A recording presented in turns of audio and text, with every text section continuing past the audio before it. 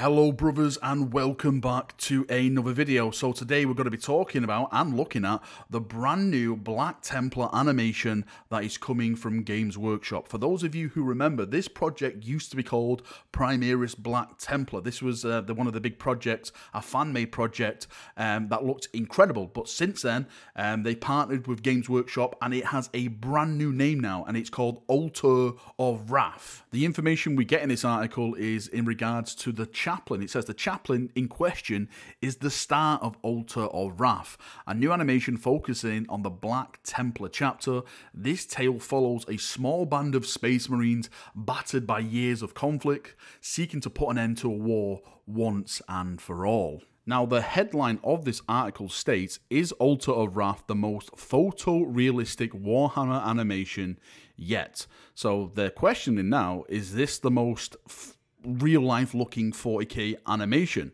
And by the look at some of the images, boy oh boy, it does. Like the image in the background, which we've been looking at as I've been talking with the helmet, looks incredible. But check out this face. This face is probably one of the most detailed faces I've actually seen when it comes to a CGI animation.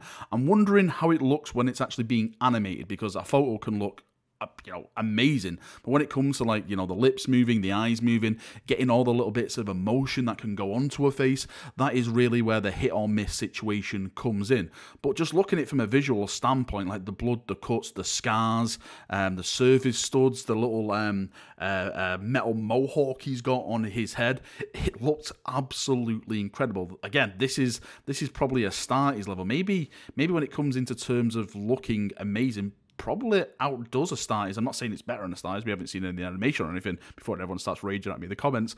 I'm just saying in terms of photorealistic, as they mentioned in the header, this looks absolutely stunning. And they go into details about some of the weapons, and it says, of course, you can't have a Chaplain without a Crusaders. You can't have a Chaplain without a Crusaders. A Chaplain without a Crusaders is not a Chaplain. Get the hell out. It's both his mark of office and a deadly weapon, perfect for smashing through hordes of Xenos, mutants, and witches. And you can see the little Crusaders in the background. If you actually go over to the Warhammer community article, it is actually a GIF or a GIF. How do we pronounce it? GIF? GIF? If you pronounce it as a GIF, then you're definitely a Xenos heretic.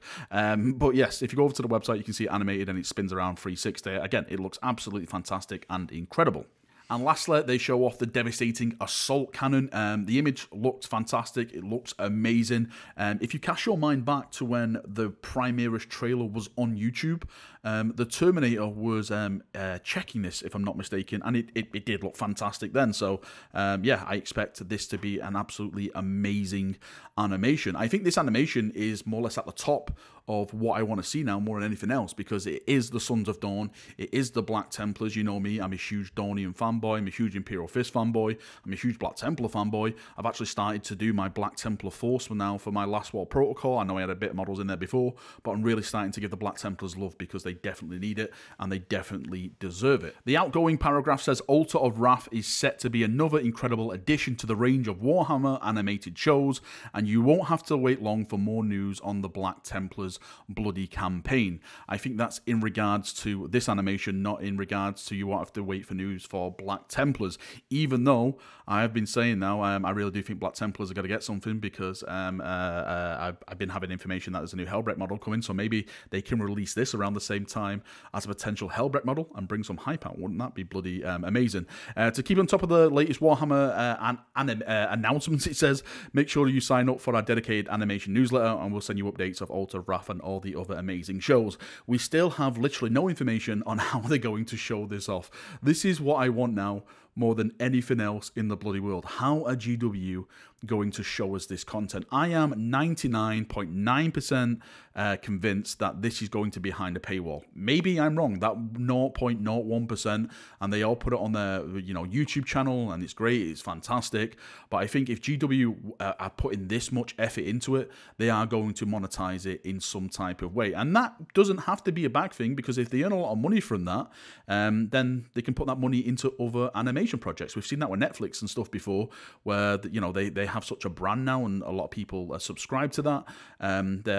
They can go in and make their own shows, movies, TV shows, animations, and stuff like that. Again, I have said though, to charge people, you have to have the content there, and at the moment they actually don't have that content. Yes, they have a few awesome shows, but that's not enough to charge people on a monthly basis. Alright, Chaprunios, that is me done for another video. Thank you for coming. Thank you for watching. As always, if you've got any thoughts, feedback, anything like that, post it down below and we can have a nice little chat down there as we always do. See you now. Have a great day and bye-bye.